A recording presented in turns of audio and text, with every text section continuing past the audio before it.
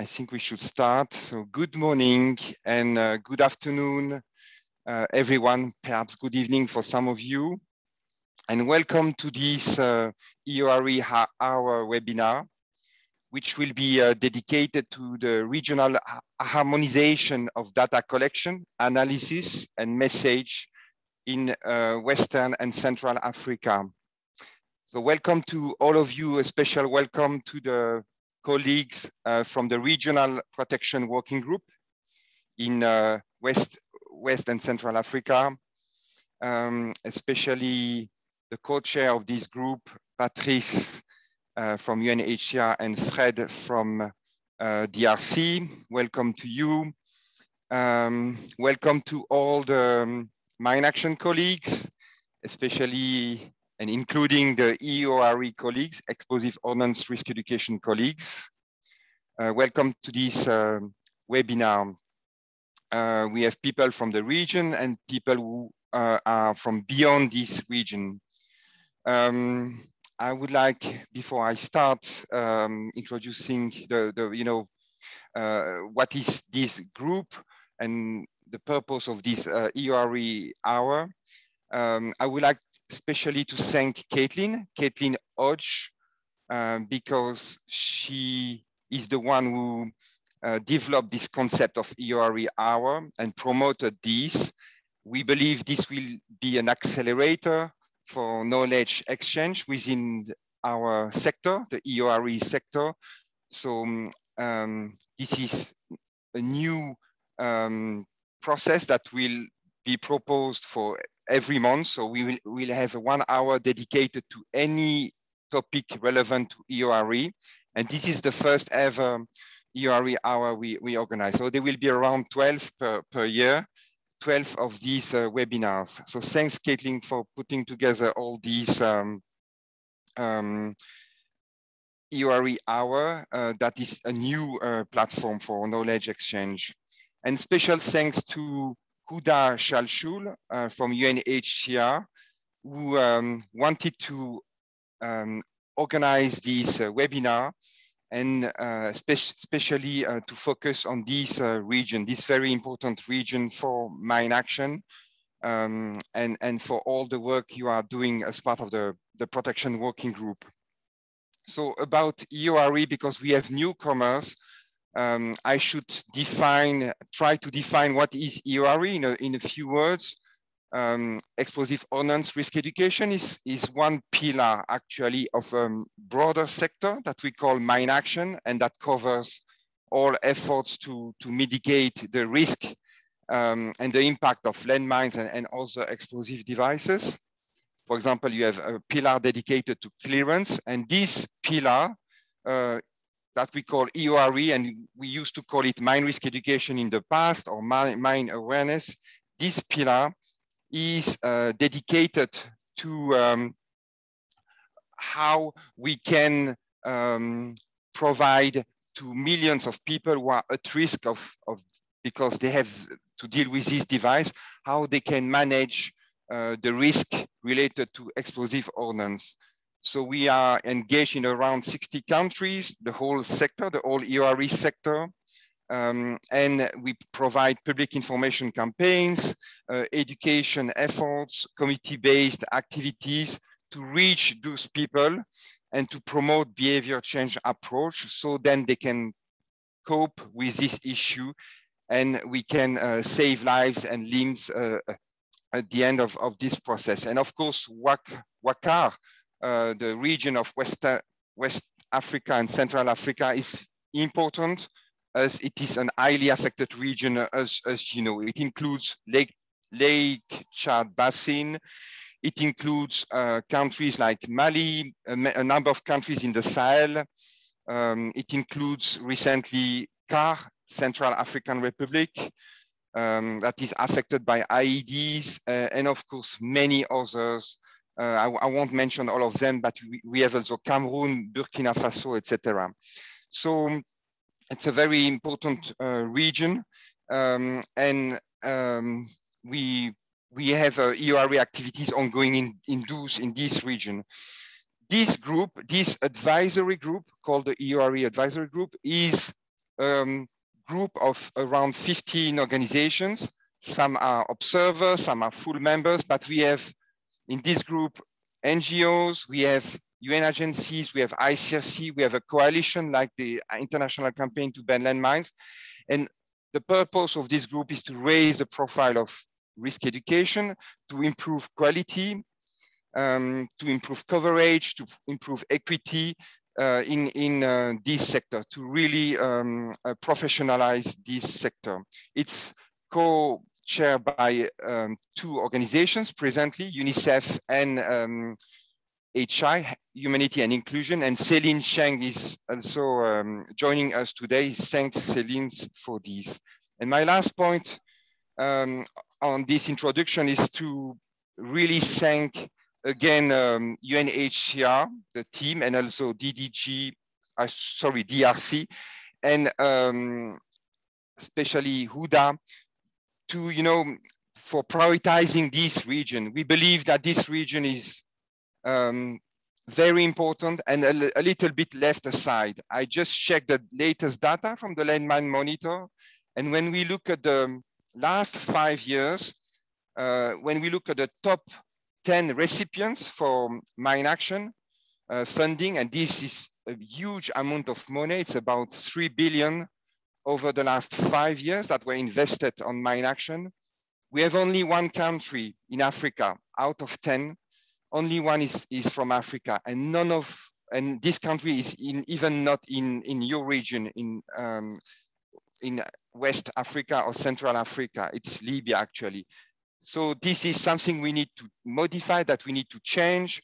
And for that, we need harmonized data. We need strong evidence, including to raise more funds for this region, because this is an issue as well. We need to raise more funds for mine action.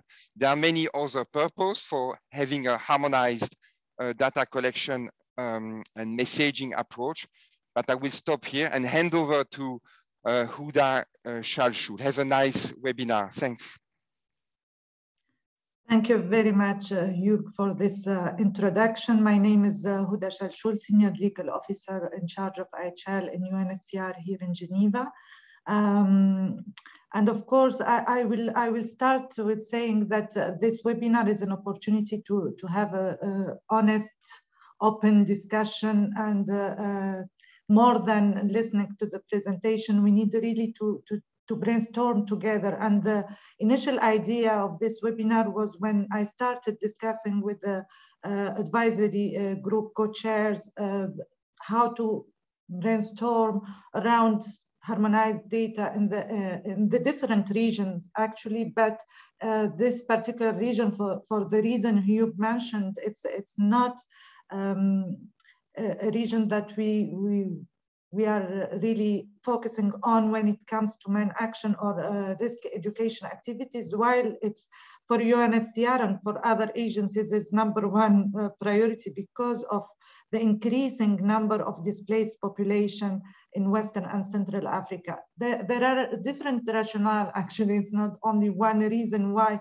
we have this, we wanted this webinar as UNHCR, and also with the Regional Protection Working Group members and UNMAS, who is we have one of the speakers from UNMAS as well, and I will introduce him later on.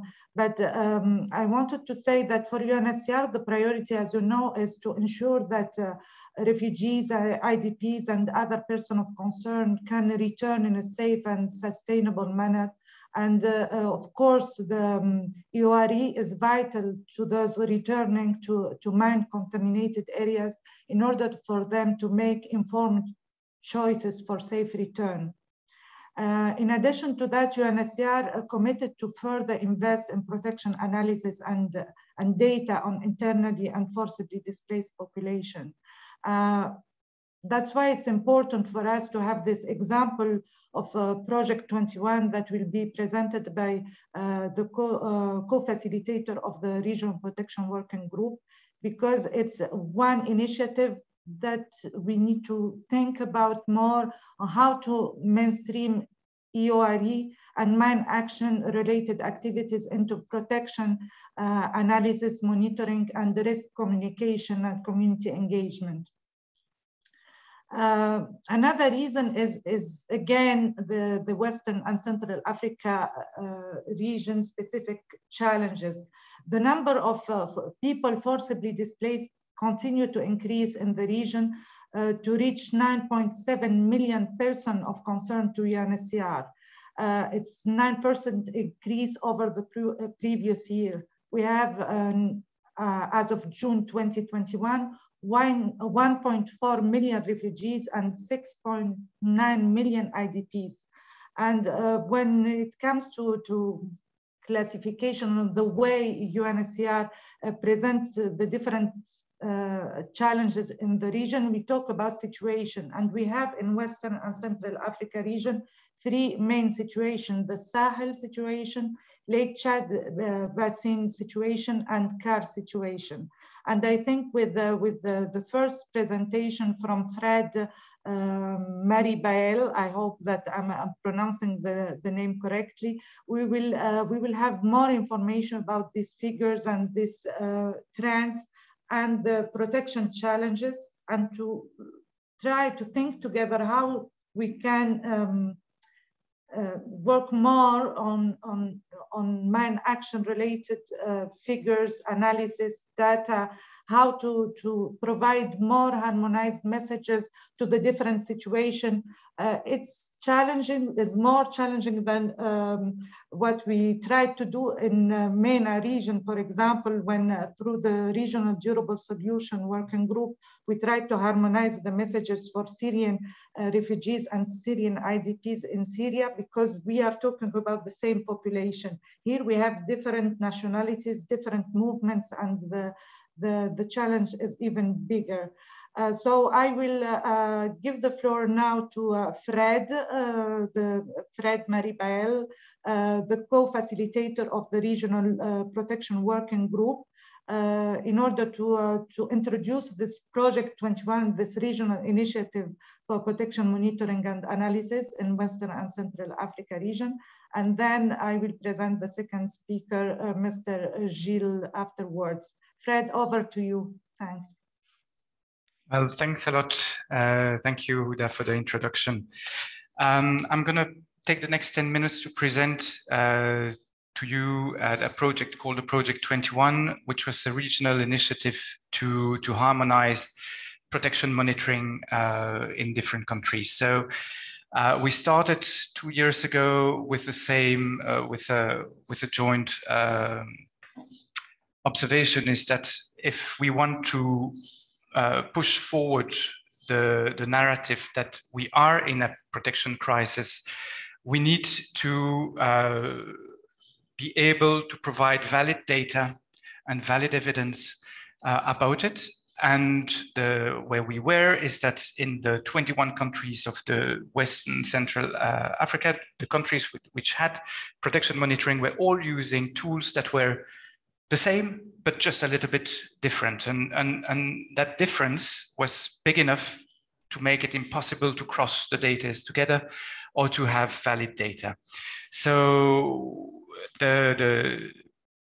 we worked with the Regional Protection Working Group, where UNHCR and DRC and other partners, 14 different other organizations, in order to try to develop a protection monitoring community-based protection monitoring system that would be harmonized between the different countries. And we started last year in the three Sahelian countries of Mali, Burkina Faso, and Niger.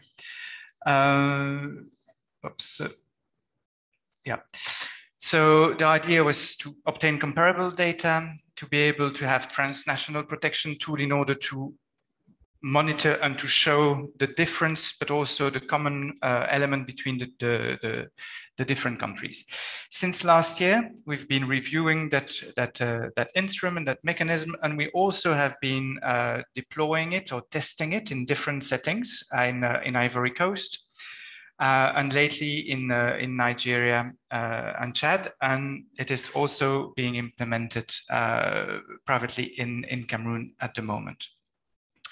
The objective is clearly to generate coherent regional narrative on the protection situation, to show the correlation between protection risks and the environment, the lack of services, and so on, and also to move away from an approach to protection that will only record situation following incidents. So one of the elements that comes out is that if we want to work on solutions, if we want to work on root causes for protection, the elements are intertwined, and to communicate only on individual incidents is crossing path with, or is making it confusing with security reporting and or monitoring and so on. So since we have been putting forward that tool, the P21, it really helped into bringing in different countries to start being able to talk the same language and to show what is coming out of that monitoring, and some of the very essential elements were used on advocacy, but also in terms of coordination, in terms of addressing and programming and addressing response, including the element of the efficiency or the strength and the importance of community-based protection mechanism, the role of local authorities and local leaders. It might not be a train smash, but it's coming quite highly in the monitoring. We can also start after a year seeing the different patterns in terms of the response and the needs. And it helped identify quite strong elements.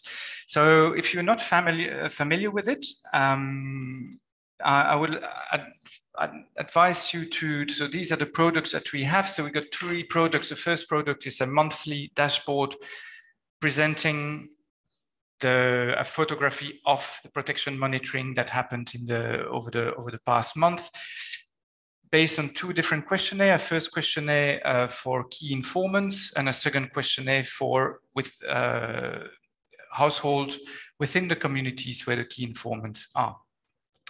We have been organizing the targeting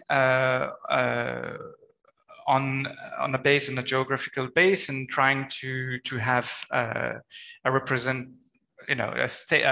sampling that is representative of 5% of the level 2 admin in a region from administrations and geographical settings that were accessible at the time. I see that my colleagues of REACH is there, and we've built up the method about that 5% sampling based on the method of REACH. The idea is also to be able at a later, as soon as possible, really, to start combining information and sharing information with other information gathering systems and mechanisms. Mention REACH, DTM, and others. So we've got 3 different products. The first product is a monthly dashboard. The second product is every 6 months we are trying to look at trends. It's a protection monitoring system, so we're trying to look at trends to see if there is any type of change in patterns, and that will obviously improve with time, and with amount of enumerators and amount of people gathering information to the project 21. Why it was quite important to present it on this EOR event and EOR Hour. I think it's just to start with maybe the difficulties and the opportunities that we've seen with the P21. We worked on it 2 years ago, started to implementing it last year, and it's not been always met with great enthusiasm from everyone. However, we are finding that it is absolutely crucial in the different countries to have to use similar language, to use similar variables, the way that questions are formulated to be similar, and so on. The P21 is covering 7 different families or access for protection, from child protection, education, gender-based violence, general protection, community engagement solution, legal protection, and others. It's clear that if I'm looking at the aspect of information about or incidents about mine or explosive device, there's only one question in the entire P21 that is about that. We cannot go too much in details in every single sector or subsector. What is possible though is what we aim to do is to have a generic, like a P21, the P21 generic protection monitoring tool, which can serve as a base for more detailed assessment or more detailed questions, sector specific, with types of add-ons on education, add-ons on gender-based violence, add-ons on mine action, EORE or others. The idea is we need to ask the same question the same way, based on a similar as possible methodology, in order to have data that are valid, and with data that are valid to start using them and start using them to adapt the response, to tune the response.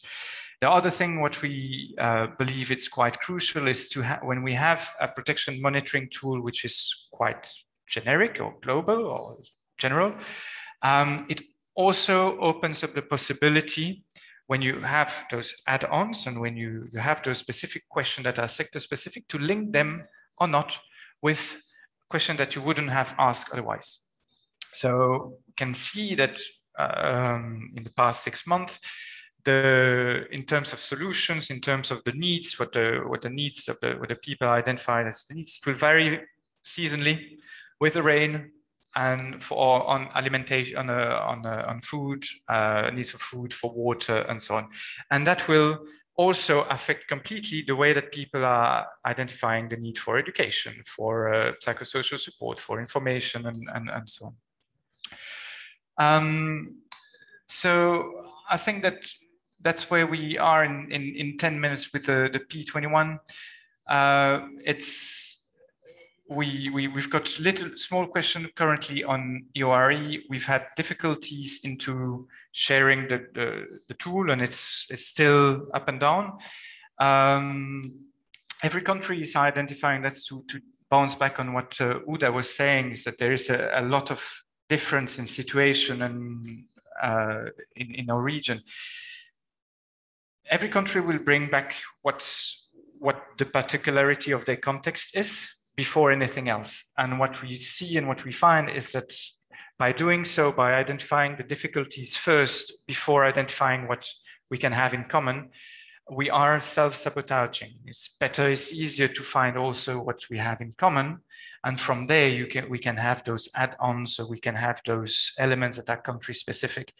But if every country is deploying and developing their own system to gather evidence or to record incidents or to record changes in information, it's very complicated, both at the regional level, at the global level, but to have a consistent message in terms of advocacy, in terms of identification of needs and so on.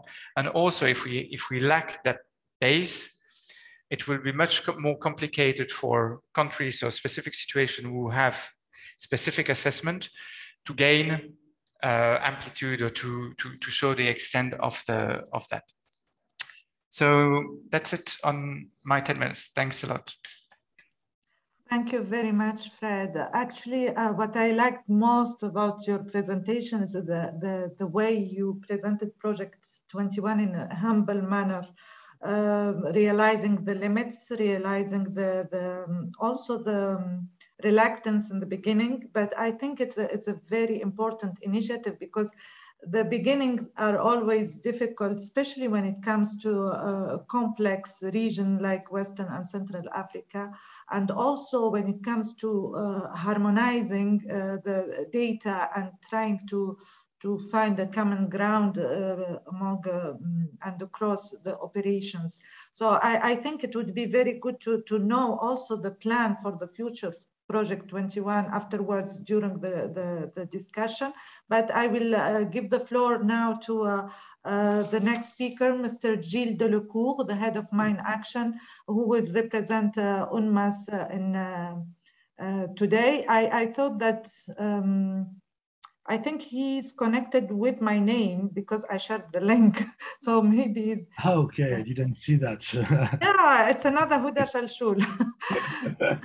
My colleagues will rename very quickly. Voila, we have Gilles Delecourt. Very good. Over to you, Mr. Gilles. Okay. Thank you very much. I didn't know I changed my job and my gender, but let's go ahead. Good afternoon, everyone. As Huda said, I'm Gilles, the Chief of Mine Action Program for Nigeria. Thanks for that opportunity to have some exchange on what's going on EORE Northeast Nigeria. I will cover that presentation with to present you a quick overview of what is the situation, what type of data we are collecting and the limitations, and some thought about things which can be shared among us. And for future, I think it's really necessary to have to continue to have future discussion with a better inclusion of mine action in any type of protection activities and data management. Next, please. So a quick overview. I want is just to show that 1.5 million people are in need of mine action activities in Northeast Nigeria as far as it's covered in the 2021 humanitarian needs overview. Practically for the last 8 months, we have 448 recorded explosive incidents, resulted of 1,063 civilian casualty. I will go on that on other maps later. A little bit more than 750,000 people receive explosive ordnance risk education since the launch of humanitarian mine action in Northeast Nigeria in 2018, and other number of humanitarian workers, UN staff, and government officials who receive also this type of awareness raising session. And modalities for the time being, it's in persons, in communities, messaging through radio, distribution of talking devices. This is something, a pilot project, which should start in the next few weeks. And integration of EORE session in the school curriculum. I think we are in an environment where access for humanitarian workers, it's a huge issue. We said the humanitarian response is mainly in IDP camps or majority and with host communities. So it means people who are living in other places are really difficult to reach. We need to really to think and to invest much more on localization of the aid and also innovation in terms of EORE methodology, etc. This is that's why I think at the advisory group on EORE we already talked about some initiative have been started in Syria. I think 2 years ago, as part of the work which has been done with the Regional Solution Durable Working Group. And that, I think, from the advisory group, it could be really interesting to have that on the distance, remote EORE, remote monitoring and innovation. Next, please. The map on the left is called potential contamination. In fact, I was referring to the issue of access, and and because it's really difficult and dangerous to deploy non-technical survey teams. So we need to define other ways to identify the threat. So we are collecting secondary information and compiling those information. It's about victim-activated improvised explosive devices. It's about incidents related to explosive remnant of war, road-planted IDs, but we are not including anything related to person-borne improvised explosive devices or vehicle-borne, because this is not something we can prevent. It's not a victim-activated. It's activated by the person. So it's another way, and also it's important for us to make that distinction because part of the Nigeria is part of the Anti-Personnel Mine Ban Convention, and there is some stakes currently on requesting an extension of the Article 5 of Mine 3. So this is secondary information, but at least we can see the concentration of the threat and we can plan accordingly, and we can estimate the people in need. On the right one, it's really about EORE, what has been done this year. January, August, we are producing a cumulative process every month, and we can address, we can by gender, by age, etc. It's the type of tool we are developing. Next one.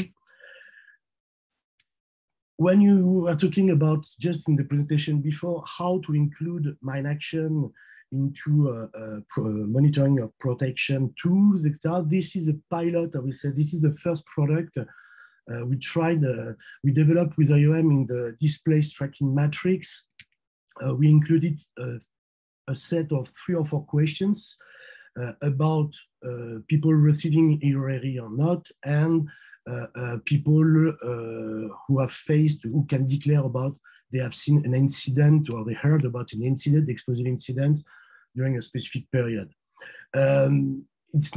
There is no need to go deeper on that today. It's just to show, as you ask, what we want to push. Also, it's how to mainstream in any type of, because we have few access to communities, how to use the key informant, as we are doing in the multi-sectorial needs assessment as part of the humanitarian project cycle, but it happens once a year. And here with the DTM, we could have information every quarter, which will inform and help us to better plan. Next, please. This is also another product which we are developing. It's a victim of explosive ordnance dashboard. It's really to analyze, as far as we can, based on the secondary type of information we are receiving, to analyze and to demonstrate more. We can analyze on survivors, people who have been killed or injured, and with cumulative, it's a tool which also is really helpful in sensitizing people about one of the pillars of humanitarian mine action, which is victim assistance. Next, please. We'll try to accelerate maybe. Well, on the data collection, it's quite classical. It's the who, what, who, etc. The 5 Ws of the humanitarian cluster system reporting system. Partners are transferring the data with us, and it's compiling, etc. Just you got here the breakdown. I say that around 750,000 beneficiaries from EORE, and you can see 350. So it's 40% are IDPs. The number of returnees is quite low because those movements are quite low for the time being. It's mostly IDPs. And the other 60% are host communities and other communities. Next, please. Okay, this is just to illustrate some trend. We run a knowledge, attitude, practice, and behavior study earlier in 2021. It was really limited to a very urban environment, which is the capital state of Borno, Maiduguri, and one local governorate, but which is the suburb of Maiduguri. So it's really urban, but at least we have seen that there is a good majority of the people who we managed to interview in that KPB study has a knowledge, good knowledge, fair knowledge of explosive ordnance. There is a need to be more innovative in the way to make sure that the message is better appropriate, but there is a better understanding. And we got, in fact, it's like in many countries where we are working, we need to have more specific, to target more specific people, farmers, scrap metal, women and children collecting wood, shepherding and playing around. Next, please. Yes, in terms of EORE and protection of civilians, it's important for us to make sure that EORE contribute to the protection of civilians in the perspective of victim assistance, meaning to have to develop disability inclusive EORE and community liaison process, to improve and to systematize the victim data collection, and that is a step ahead on the type of what the mine action sector can do in victim assistance is to develop a referral pathway on explosive ordnance and other person with similar needs, meaning person with disability. So that is really not to develop by the sector services, but it's really to map services to make sure we are able through the different community liaison team to orientate, to refer when possible survivors to those existing services. Next, please. So now it's more to maximize the protection. It's how protection sector could support the mine action subsector. I said I talked about those opportunities like the project 21. Now it's also with the protection team, GBV, and etc. How to include in their how to mainstream, in fact, mine action needs. It's not mine action needs, it's community needs in relation to mine action threat. Its inclusion of some question into the different research or done by other sectors. It's to find a way to have incident data collection, integration of safety messages in awareness campaigns, and obviously to have to find a way to have a data collection on victims and to be part and to find a way to support this referral pathway system with orientation and referral. I really hope it was 10 minutes and thank you very much. Many thanks, Gilles. This is very informative, actually. And myself, I had many questions when I was like watching all these dashboards and trying to think how is it possible for the different tools to talk to each other, and especially to serve the community at the end of the day in order for them to receive the right information and to as I said previously, to make an informed decision about any possible return or maybe relocation. So I will open the floor to the participants in order to comment, react, ask questions, or clarify. We have also Patrice, who is the co-facilitator of the Regional Protection Working Group. Maybe he can inform us about the next phase for Project 21. But before that, is there any question or reaction to Fred and Jill presentations? Please do not hesitate to use the raise hand option under reactions if you're looking for it, or write your question in the chat box. But you did great with the time, Fred and Jill. Thank you very much. I don't know, I don't see any hand raised. Caitlin, you can help me with that? No hands up yet. Okay, otherwise, if Patrice is still here, if he can just add any clarification regarding the next step for Project 21, next phase, or any improvement from the first version of the first report I saw and the second version that would be issued or already issued, I think. Patrice or Fred, over to you. Yeah, if Patrice is not responding. So we did the pilot was on Burkina Faso, Mali, Niger in 2020. From there, we came with the first analysis that was published in, I think it was in December, January. There is a second analysis that is being worked on right now. And for the second analysis, the way that we did it is after inputs from the countries wanted to first get and analyze the data within each country independently, and then with their analysis between the three regions, that's what we are going to publish in the next month or so.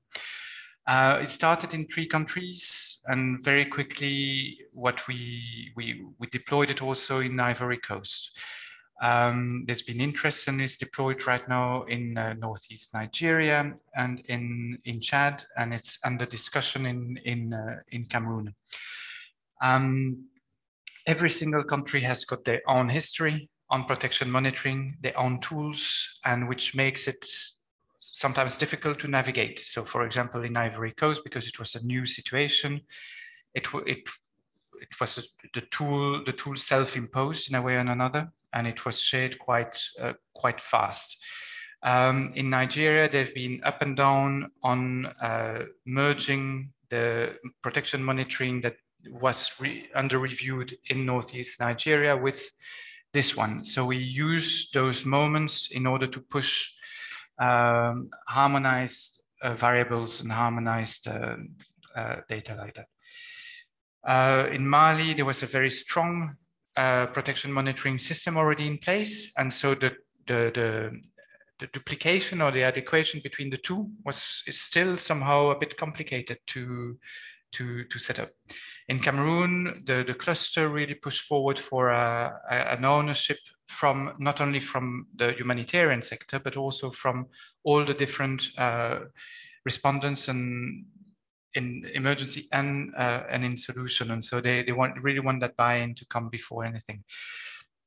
The idea, it's called P21 because the dream is that it's a one common tool in the 21 countries of the region. We definitely push it forward and move through the cluster because that's where there is also a buy-in from the beginning. And that's where we go. Other types of development is that we've been reviewing the questionnaires in October, November. We also are in discussion with other organizations that would have liked to have much more specific questionnaires, much more specific to one subsector or one for example, for education. And the discussion go along the line of the base is use the P21, the main questions of the P21 as they are, like that you can feed into that system. And if you have got enumerators that are doing work and looking at specifically on the elements of education, propose those harmonized questions that we will promote as an add-on to the P21 and implement it. And I think that's also the message for EORE and others, that like we are trying to, we've got everything to gain into sharing information between us, trying to use similar types of sampling methodology and so on, and get data as good as they get, or yeah, And it's better to have data that are available on time than to have something that's very good but too late. And there are many different ways to do that with, you know, in terms of community engagement. The P21 doesn't bring something completely new, but what it brings is that it brings it based on data that are much more valid than data coming from one assessment here or another assessment here.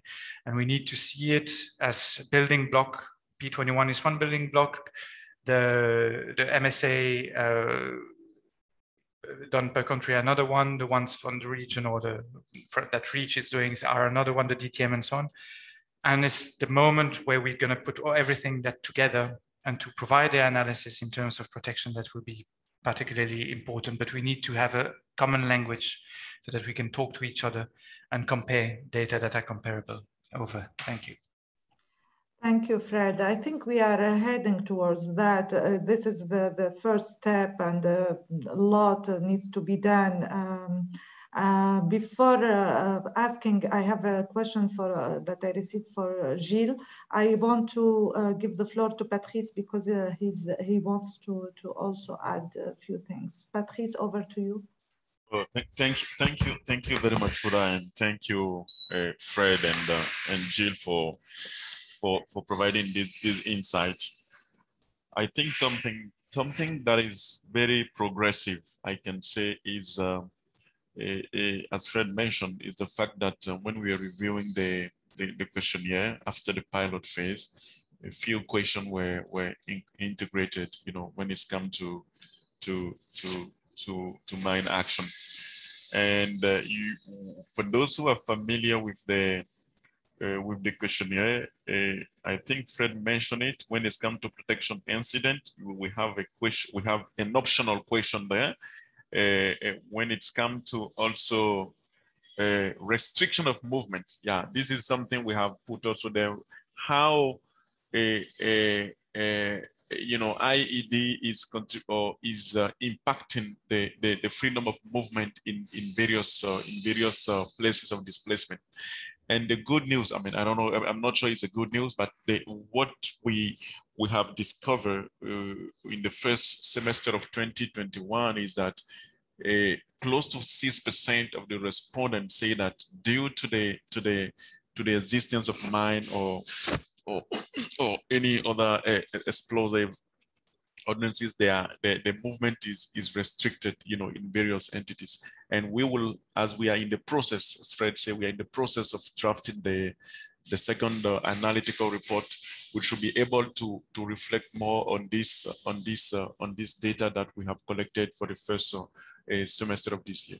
But the last point in terms of opportunity, where I think that the mine risk education as a whole should also, you know, be reflected in the community engagement, because we ask a lot of questions about, you know, the various humanitarian services, the various information that IDPs and affected other affected population are receiving in terms of services, information they are receiving when it's come to COVID prevention, but we don't have any information, you know, any specific question when it's come to, you know, do they want to receive, or which kind of information they are receiving when it's come to mine risk education, you know, from the various entities. And this we can put it under the community engagement, and we will be very happy to discuss further, you know, when it's come to the formulation with UNHCR and with the advisory group on the best way to formulate this question as far as community engagement is concerned. So yeah, over to you, Huda, and thank you very much for organizing this. Thank you, Patrice. Actually, you mentioned what we request and what we are expecting from the advisory group is to help this project mainstream in a more efficient way. I think the EORE and mine action related question, and I think it's important to have this discussion with the advisory group following this webinar, and to continue the work and to share more information about how we want to develop further the questionnaire. We don't want it to be a 1,000 question like a template. What we want is to make it more efficient in order for the regional protection working group to mainstream the messages and also the information that, in a harmonized manner, especially that, as we saw in Gilles' presentation, there are very particular challenges even in one sub-region or even part of one country like Northeast Nigeria. I will end up with this question to Gilles regarding the expansion of this work in Nigeria and how UNMAS sees the Project 21 initiative or other regional initiative. Is it something that UNMAS, I know that the EORs are contributing to that, but also to see their perspective when it comes to a regional harmonization of data. Gilles, over to you, please, if you can clarify UNMAS position and suggestions. Thank you. Thank you. Currently, I will say the issue of data, etc. For the time being, there will be a focus on the Northeast Nigeria because of the mandate which have been given to the United Nations. It's about the Boko Haram crisis. So any type of expansion to a national level for us, it's strategically it's through the establishment of a National Mine Action Center in order to support the government in establishing it. And that is for us a way to work on improving access to data, access of mine action data, which can potentially be used for other purpose. From the regional perspective, I think more we will be regional in terms of messaging, in terms of data collection, in terms of harmonization, better, because they are the same people moving from one place to the other, impacted by the same type of protection issues. And for me, it's clear it has to be now. The system, I think, the UN system, rather than NGO, the UN system, it's not so agile in being regional, but things are moving. For instance, we have been collaborating remotely with the UNICEF Cameroon in order to harmonize the type of brief for the staff to harmonize the messaging in EORE. For instance, UNMAS just opened a sub-office in Niger from Burkina Faso. So it means that potentially there is a way to at least for the mine action sector, to think more regionally. I hope I... Thank you, Gilles. It was very clear, and we will get into more details with the networking session now, and I will hand over to Ines and Caitlin. Over to you. Thank you, UNHCR, DRC, and UNMAS for your interventions. Now, as we enter the second part of this webinar, which is the networking circle, we will therefore stop recording, and the recording of the first part of this webinar will be available at a later date.